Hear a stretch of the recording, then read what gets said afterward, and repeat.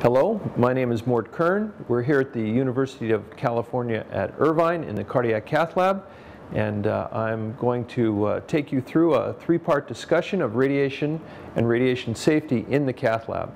This will be an introduction to the physics and application of X-rays that we use in the cath lab to visualize angiograms and other structures during our procedures.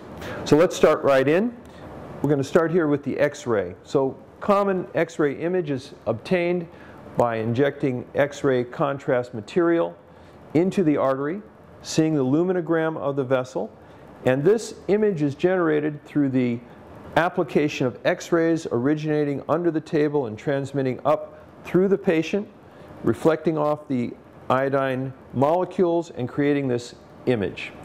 All of this imaging requires the generation of X-rays through photons, and this requires the energy into the system in electrical volts. And we're going to see how the X-ray is generated. We're going to learn about the components of the X-ray generator. We're going to learn about the names given to the X-ray particles that form these images. First of all, let's look at and see how X-rays are generated. So a high voltage electrical current is put out of an X-ray generator, and this is all the different parts of the X-ray generator here on the left side. There's a transformer, an auto transformer, a high voltage transformer, and kilovoltages of electricity are generated, milliamperes of power are generated, and this electrical current is transmitted to the X-ray tube, which is here under the X-ray C-arm. We'll talk about this again in more detail. This is the X-ray tube. The X-rays are generated here. They travel upward to the image intensifier. Again, we'll go over this piece of equipment in detail.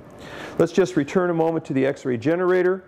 The X-ray generator is pretty much automatically controlled, setting the kilovoltage and milliamperes of energy to produce an image. So there's a feedback system between the image generation and the power generation.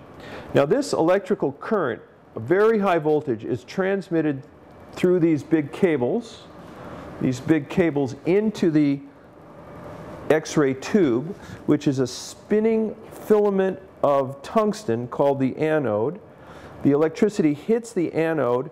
It activates the molecules in the tungsten filament and produces X radiation.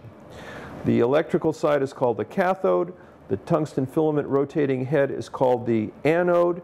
And then there's a number of different components which make this high-speed rotational anode function well. There's a huge amount of heat generated by the transmission of electricity activating these electrodes, and that heat is taken out by this oil bath that surrounds this glass tube. Most of the energy used to generate X-rays, almost more than 90%, is taken out as heat, and only 3% of that energy remains to generate these X-rays. And there's a lot of different components that go into making this function very efficiently, very accurately, and very safely.